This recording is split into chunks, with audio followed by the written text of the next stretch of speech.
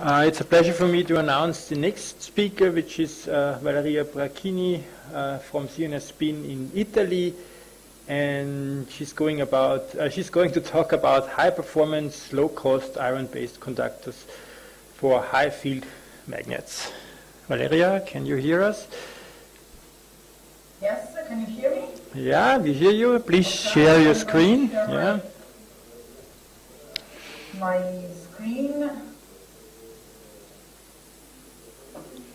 Okay, we can see your screen now. Perfect. Okay, can you see my presentation? Yes, we can. Please. Yes, I can see. Okay. Okay, so thank you very much, Michael, and good morning, afternoon, evening to everybody. And thank you for inviting me here to talk about our work on iron-based coated conductors. First of all, my acknowledgement to my co-workers from CNR, from University of Genova, Tor Vergata, Roma Tre, Politecnico di Torino, and from Enea and Eni. This work on iron-based superconductors, which I will present, has been performed within the project PRIN Hibiscus, which is funded by our Ministry of University and Research, and within the joint research agreement on fusion with Eni, between Eni and CNR.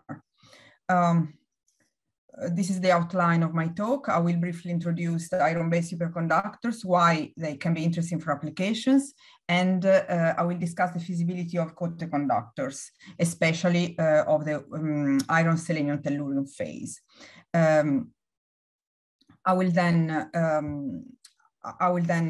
briefly describe our studies on different coated conductors templates, and then I will talk about the investigation of pinning mechanisms and the role of defects for improving the critical current capability of such materials.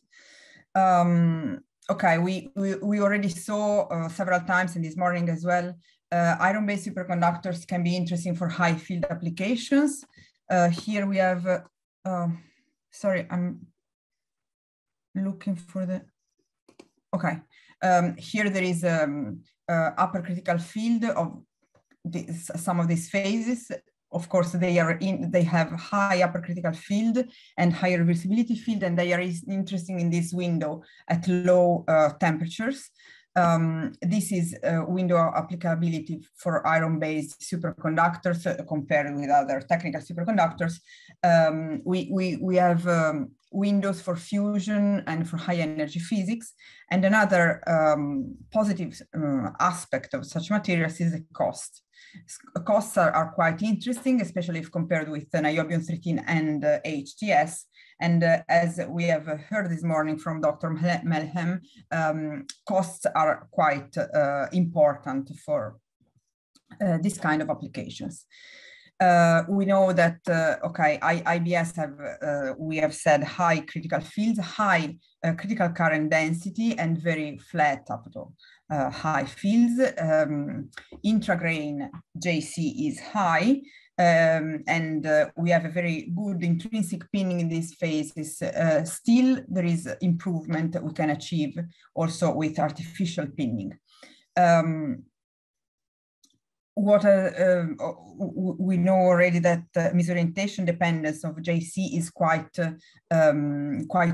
positive because in plane misorientation alignments of grains below 9 degrees is not an obstacle for the current flow, and above 20 degrees still we have metallic behavior. Therefore, the situation is much more positive than compared with Rebco, for example, and highly textured templates are not needed as it is needed for Rebco materials, and therefore powder tube and low-cost coated conductors are actually possible. Coated conductors have been fabricated. We have seen something just now from Quanli. They have been fabricated on commercially available templates such as IBAD and rabbits. Very good results on rabbits for the 1-1 phase. IBAD is very good for the 1-2, and fields on technical substrates are as good as on single crystals. Very recently, we saw from Kazuma Zaida these good results on 1111 coated conductors on IBAD with very high critical currents as well.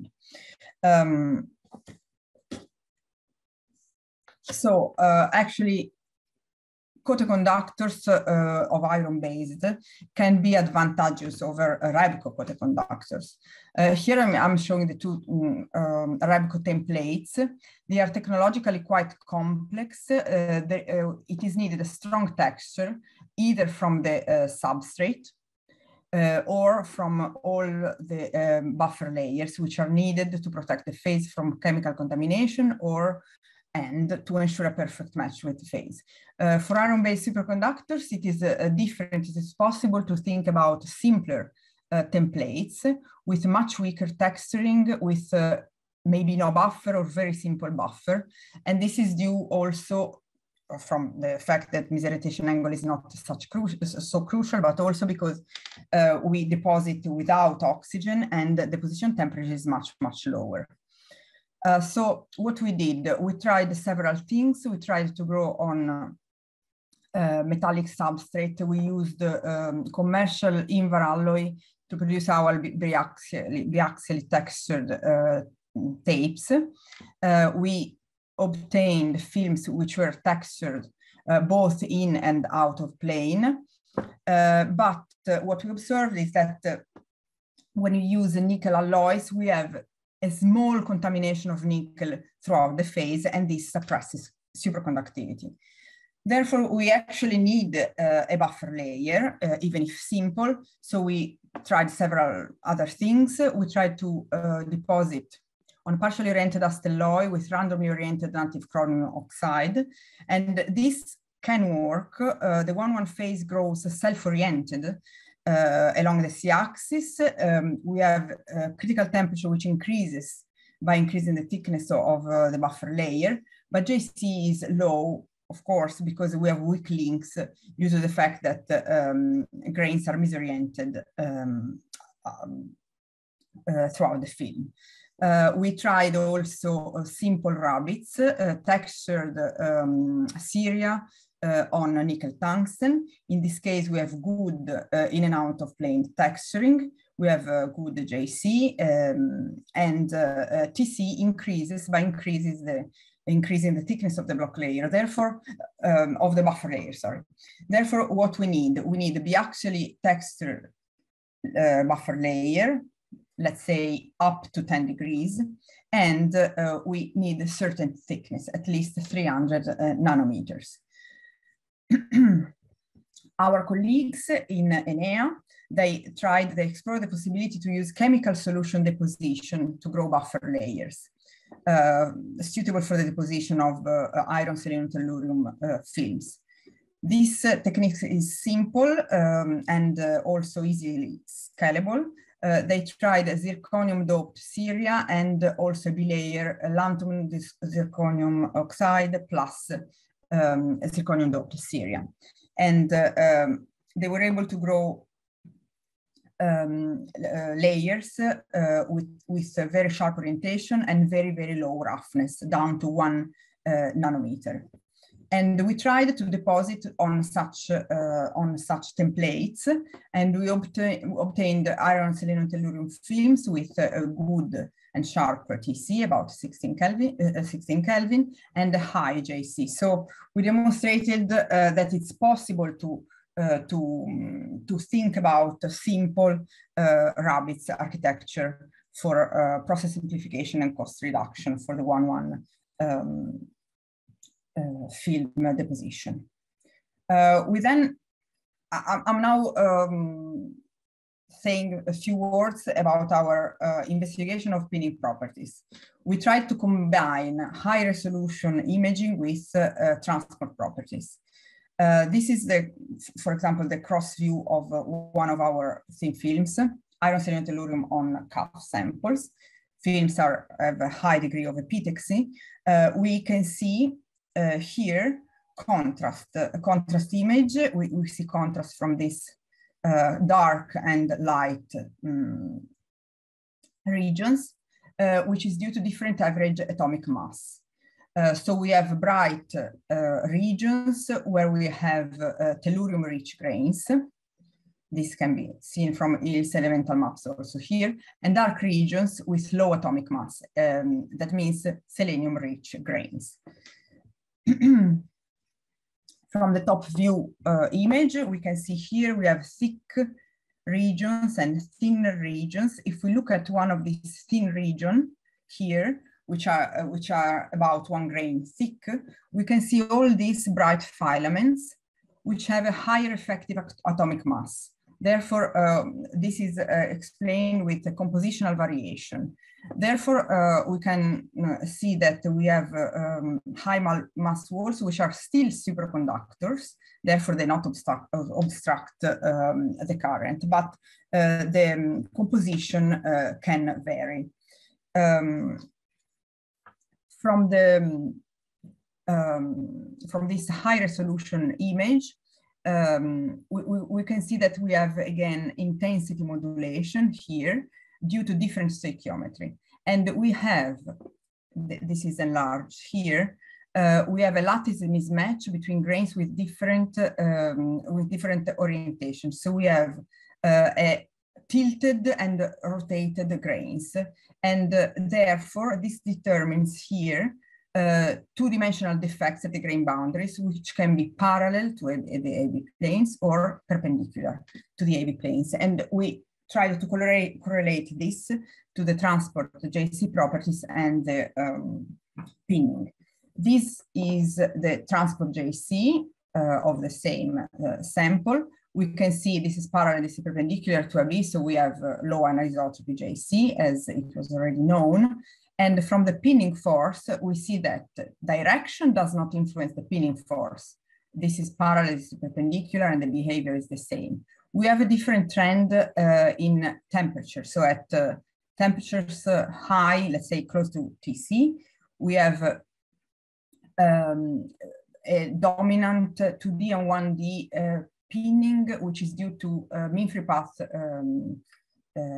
fluctuation, and this is after fitting and identification of the maximum, while at lower temperature, what is dominant is fluctuation, pinning due to fluctuation of TC, and therefore this is related to compositional defects. This can be correlated with what we saw through TEM. Source of pinning can be the grain boundaries of the shaped rotated grains, as we outlined here. Lattice distortion, 2D defects, high mass walls, and this is consistent, let's say, with microscopy. Also from the angular dependence of JC, okay, we saw anisotropy is low. We have this peak parallel to AB planes, which is related to strong pinning, and this can be related to the extended planar 2D grain boundaries parallel to the AB plane.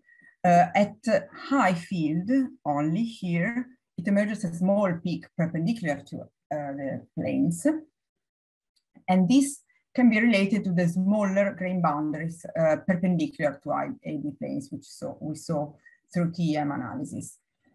And this is also confirmed with the activation energy. We see crossover from low to high field pinning regimes at around 2-3 Tesla. This is in both directions. So low field, we have single vortex-like pinning regime, and we cross to collective pinning regime at higher field. We also performed proton irradiation, both to introduce a controlled distribution of defects and also to tune and study the pinning mechanism. So we performed several irradiation with protons. Here I'm showing a proton irradiation.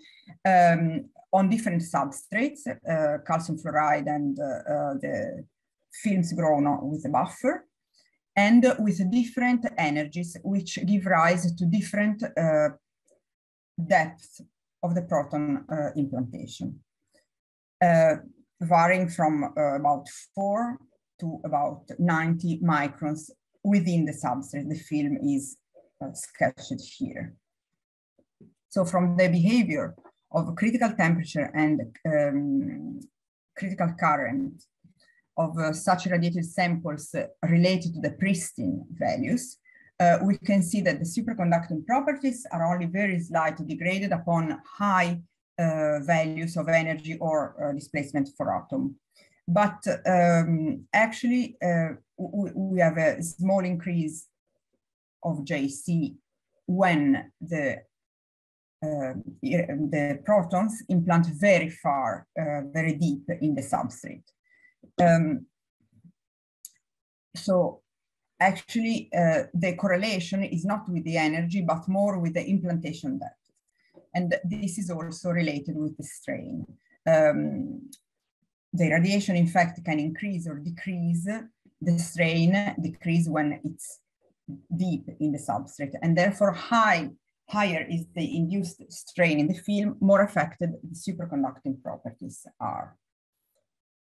And this is also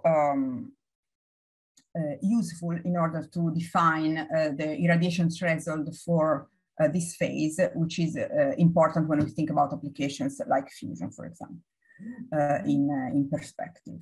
Magneto-optical imaging, just to see that actually this phase is very robust against proton irradiation. This is a pad, and this has grown, and this half is irradiated.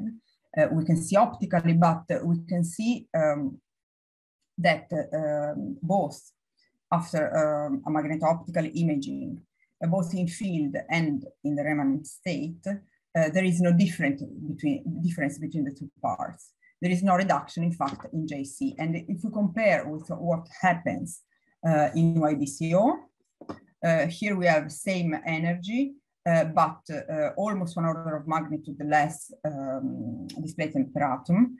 But in this case, in YBCO, we see that after irradiation, if we increase the dPA, the JC is suppressed.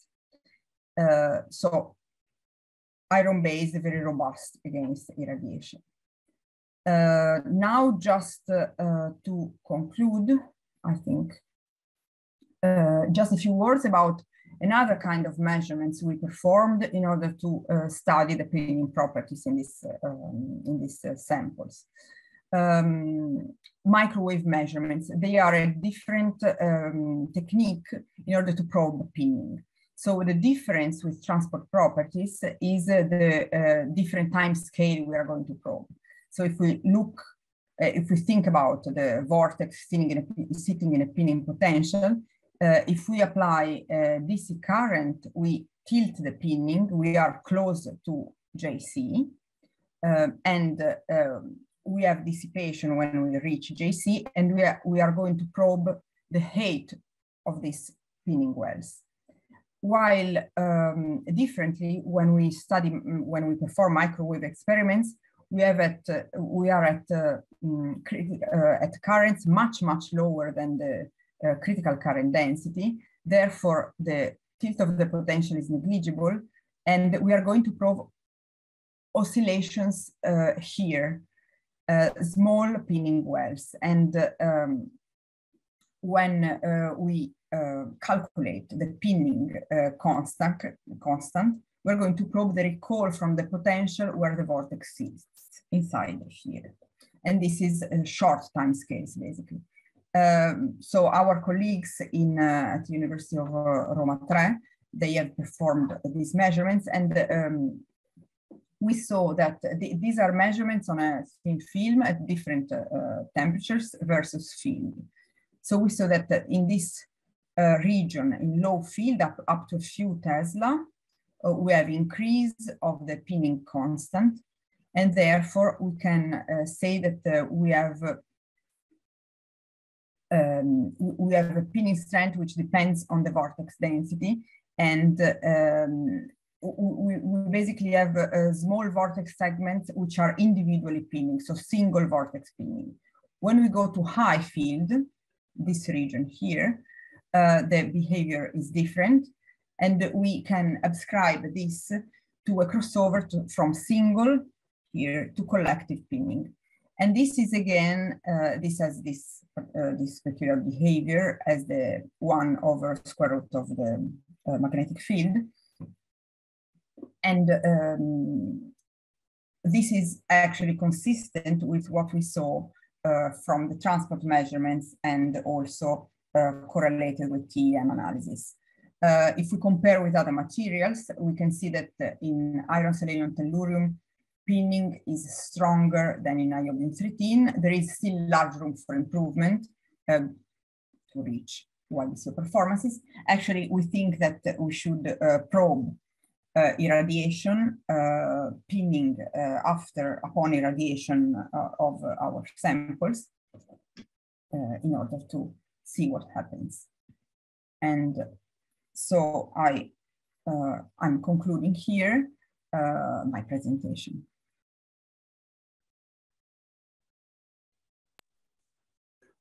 Thank you much for this very interesting talk and the encouraging results. The paper is open for discussion. Are there any questions in the audience here?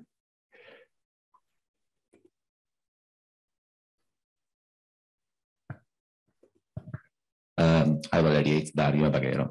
I just missed one point. Can you hear me? Yes, yes. Okay. Missed one point. You said that you have an increase in JC when the proton implants in the substrate. Is that right? Yes. So I'm going back. Sorry, on the slide. So we have when we have high energy,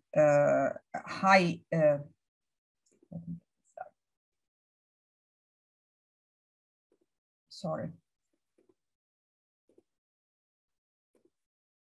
Okay, here, can you see my mouse here? So in this case, the case of calcium fluoride deep implantation, here we have an increase in JC, while okay, TC is very, very slightly reduced in any case. This is just a 0.2, 0.3 Kelvin decrease, while we have an increase in JC in this case, decrease in the other cases. So the correlation is more with the implantation depth than with the displacement per atom. But this occurs only when you have calcium fluoride 2 as a substrate, right? Yes, this happens in this case. We didn't observe the same increase in this when we have buffer, where instead the critical current density stays the same. Okay, thank you very much. This is consistent with what we have found in other films. Actually, not in that case that there were films grown on calcium fluoride substrate, and we saw that actually the role of the substrate was really dominant, also to determine the degradation of the properties like the gaps and so on. So thank you very much. Yes, substrate is really crucial, and the role also of the strain induced or relaxed in the film. And we need to perform a TEM on these samples as well to see. Much more interesting. Okay, is there another question? I don't see any question in the chat, is this right? No. Yeah, if not, then thanks again, Valeria, and we move on to the next talk.